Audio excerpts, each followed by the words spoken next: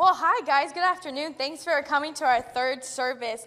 It's really exciting and it's just an honor and a privilege to be up here and speaking. I have a couple of my friends in the back who came, so shout out to Monica and Tabitha. So yay! But before I start, I would just like to open in prayer, so if everyone would bow their heads with me.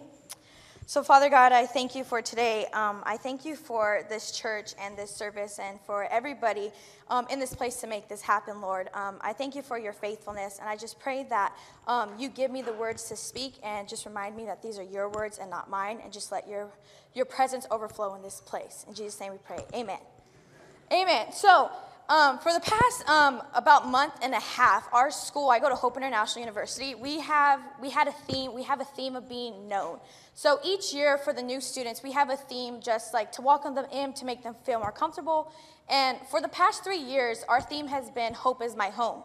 So the housing department and a couple other departments decided to come together and just to create a new theme, a strong theme that just gets people to feel like they're at home and just to make them feel comfortable. So after just great ideas and just brainstorming, we came up with the idea of known, being known. And what does that mean? So I'm a resident advisor at Hope. And what that is I'm in charge of 2 halls in the dorms of seniors and juniors, and there's 8 other RAs. So while we were in training about a month ago, we were going around the table and we were asked this question. Let me get my little clicker out. I'll press the right button. What does known mean to you? And as we were going around the table, everybody was giving their answer, and they were giving strong answers. And when it came around to me, I said, I want to be known for the things that glorify the kingdom of God, that give God the credit, that gives him just glorification for everything that I do. And so according to Merriam-Webster, known means generally recognized. So when you're known for something, you're usually recognized by this thing. So for instance, I'm Ray or Raylene, you call me either one. I'm known for being an RA at Hope. I'm also known as being the youth intern here at Sunny Hills. I'm known for being an assistant at Hope. I'm also known for being loud, extrovert. I'm also known as the girl who broke her toe while running into her mini fridge, but not going to get into that because I get made fun of a lot at school about that. But that's who I'm known for. And when people see me or they hear my name, usually these are the things that I'm known for. These are the things I'm recognized as. But let me ask you a question. When people see you or hear your name, what do you think you are known for? I want you to think about that for a second. Because sometimes we think what we're known for is what we think. But how other people view us and how we're known for can have a really big impact on who we are. So what certain things do people recognize? What do you think? I just want you to think about that for a second. What are you known for? How are you recognized? Let me ask you another question. And are the things you're known for glorify the kingdom of God? Because there are a lot of things that we're known for that could either glorify the kingdom of God or glorify ourselves. I want to shift gears a little bit, and I want to talk about a man who is known for a lot of things.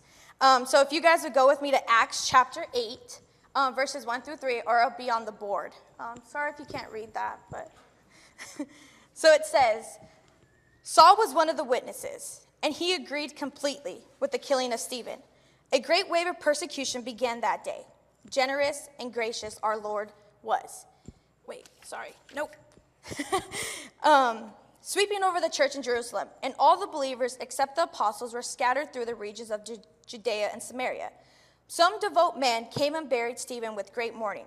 But Saul was going everywhere to destroy the church. He went from house to house, dragging out both men and women to throw them in prison. So Saul, before he was Paul, was known for many not great things before he was Paul. He was known for horrible things. He was trying to destroy the church. He was trying to kill Christians, and he was taking measures to kill Christians. But everything he was known for only glorified himself. What Saul was known for gave himself the credit. He wasn't trying to glorify the kingdom of God. He was trying to destroy it and bring it down. Those are certain things that he was known for before he had the experience with Jesus that changed his life. He was selfish. He wanted his name to be number one. He wanted his name to be over God and over the kingdom of God because he was trying to destroy the church. Obviously, what he was known for did not glorify the kingdom of God because what he was known for only glorified himself. We can all relate to Saul in this way. I'm not saying that we're murderers or anything like that, but I'm saying that certain things that we're known for can only glorify ourselves and not the kingdom of God. So when I was in high school, I played a lot of sports. I played volleyball, softball, and basketball. And during that time, I only wanted to be glorified for myself. I didn't care if my team won or if we lost by 50. All I was worried about and how I wanted to be glorified was how many points did Ray make? How many runs did she make? How many digs did she get during a game? I wanted the glorification and the credit to my, sorry, Mark. Sorry. I wanted the glorification and the credit to myself. I didn't care about what I did or what I said and how it affected other people because as long as I was making my name number one and glorifying myself, that's all that mattered. But let me tell you something. Trying to get to the top or trying to be at the top by yourself is a very lonely place. And it put me in a really dark spot that it was really hard to get out of. Because when you're trying to glorify yourself, you would step on other people and stab everybody in the back no matter what it takes. If only that meant being number one, getting the glorification, taking the credit for yourself. I was very selfish in high school. And sometimes it's hard to believe, but I didn't care about what other people did. I just wanted the credit. Sorry, I'm so sorry. I just wanted the glorification for myself. So I would step over friends. I would just stab my friends in the back just to make sure that I was getting further ahead of them than they were. And in all this, in a sense, just like Saul, I was trying to destroy his church, destroy the kingdom of God in order to give myself the credit, to give myself the glorification, because in my mind, I thought that I was number one. I thought if I did this, or if I got myself to the top, that's all that mattered, and I didn't need anybody else. Everybody else can stand behind me. So fast forward when I got to college, I kind of wanted a start over, a reboot, but that didn't happen as quick as I thought it would. I was still very selfish. I still wanted people at Hope's campus to know me, to know Ray, to know what I was doing. Hence, I have a lot of positions at Hope, and in a way, I kind of abused that power. I was taking the glorification for myself and the credit for myself for things that other people were doing, and one of them being God. Because if it wasn't for him, I wouldn't have any of those positions. For the past 9 months, it has been a struggle. Back in January when I started here, I was very negative, very, very negative. That's how people knew me as on Hope's campus. And just people who knew me. I was very negative. I wasn't trying to uplift situations. I was just trying to bring them down as much as I can, as much as I could. I was very unhappy with myself, and it took strong people around me to say, hey, this is what you're known as. And it took my best friend to sit me down and say, hey, Ray, people know you as being negative and they don't want to hang out with you. That was in June, and that was a real eye-opener. I sat there and I cried in front of her and I said, what should I do? What can I do? And it took her saying, we need some time apart in order for yourself to get right with God, to have him help you through the things that you're struggling with. And through all this that I was struggling with, I'm known as a runner, you know, the flight or fight risk. Yeah, I'm known as the flight. Like, see me, like, I'll see you later, like, I'll dip, like, I'll get out of here. And what I'm about to say next is I don't want anybody to get offended or anything, but this is me being completely honest with you guys. Back in June when my best friend sat me down, I did something, I made a decision that at a spur of the moment, how I was feeling, I wanted to flight, and I wanted to flight from this church. I wanted to run away, so I did the unbelievable, and I applied for a different internship because I thought, well, maybe it's where I'm at, what I'm doing is why I'm this way, or why is it affecting me? And I applied to another place. And through all that, the other place said no. And with me actually like realizing and God saying like, is that what you want to be known for? As someone someone who leaves what I'm telling you to be at, he brought me here for a reason, and I was trying to leave. You know, there are certain times in our life where it's like we would rather leave, and that's what we're known as. I was a very negative person, and by that, I wanted to leave. I wanted to leave everywhere. I wanted to leave my position. I wanted to leave here, and it was a hard moment. Back in August, we had a RA retreat at one of my teammates' house and team members' house, and we're sitting around the fire, and we're sharing testimonies, and it was my turn to share my testimony. And I was just explaining to them everything that I'm explaining to you now. And before I finished, I sat down. I said, I want to be known as someone who has a calling and has a purpose. And with that calling and purpose, I want to glorify the kingdom of God. I don't want to be known as someone who leaves situations because I'm uncomfortable. I was tired of taking the credit for myself. I got tired of getting the glorification for myself because it wasn't getting me anywhere. It wasn't getting me anywhere. Instead of going forward, I was going backwards because I was trying to run in the opposite direction of where God was trying to have me go.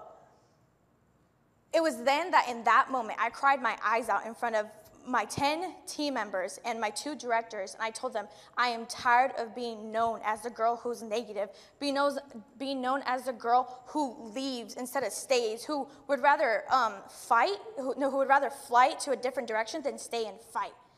And it was a hard moment, but it was a moment that I had with God for him to ask me, how do you want to be known as? Do you want to be known as someone who glorifies my kingdom? Sorry, but do you want to be known as someone who only glorifies yourself and doesn't get anywhere with that? And it was a very, very hard, rude awakening, but it was something that I needed in order to figure out what I wanted to be known for. It took that small moment of realizing the theme of being known to have me realize, and God speak to me of like, this is not how I want you to be known as. Because everything that I was known as was only glorifying myself, and other people saw that. Because they recognized me as someone who is an assistant or this and that, but not anywhere did I mention where I was known as someone who glorified the kingdom of God. And that was a problem with me, because I'm standing up here because of him. I'm glorifying his kingdom because of him. No matter like what you do in your life, there are certain things that we're known as, but certain things what we're known as only glorifies ourselves and our name. And that's how people recognize us. When they see your name, see your face. We can say and do things that we may not want to be known for. Because at times we may be thinking of only what we want and we want to be known for. If we're Christians and followers of God, we should be known for that. I want to go back to Paul for a second.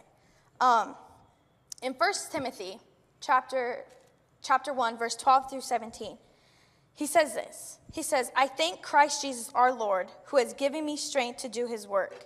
He considered me trustworthy and appointed me to serve him.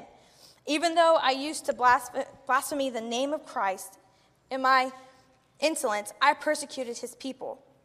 But God had mercy on me because I did it in ignorance and unbelief. Oh, how generous and gracious our Lord was. He filled me with the faith and love that come from Christ Jesus. This is a trustworthy saying, and everyone should accept it. Christ Jesus came into the world to save sinners, and I am the worst of them all. But God had mercy on me so that Christ Jesus could use me as a prime example of his great patience with even the worst sinners. Then others will realize that too. They can believe in him and receive eternal life. All honor and glory to God forever and ever. He is the eternal King, the unseen one who never dies. He alone is God. In this passage, Paul gave all glorification to God and to his kingdom. Not once did he give glorification to himself. And that's how I want to be. I want to be like that. I want to be known as Ray, the one who glorifies the kingdom of God, not the one who sends 50 emails to people on a daily basis.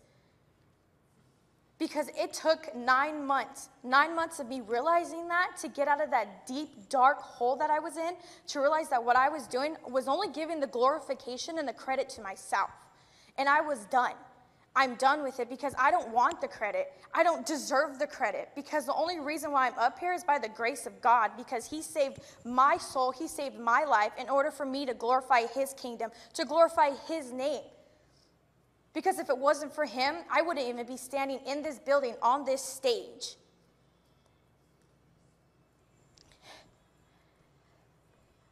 We should be known for the things that glorify the kingdom of God instead of ourselves.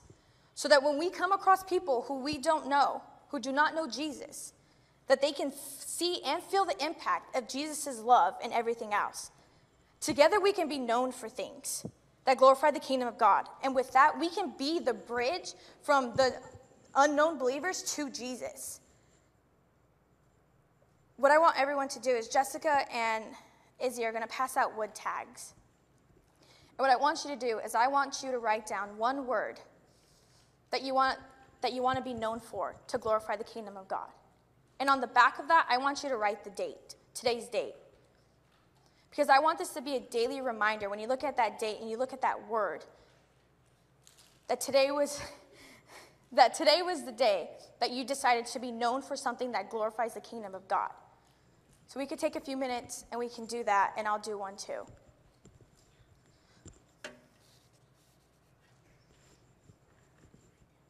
One word you want to be known for.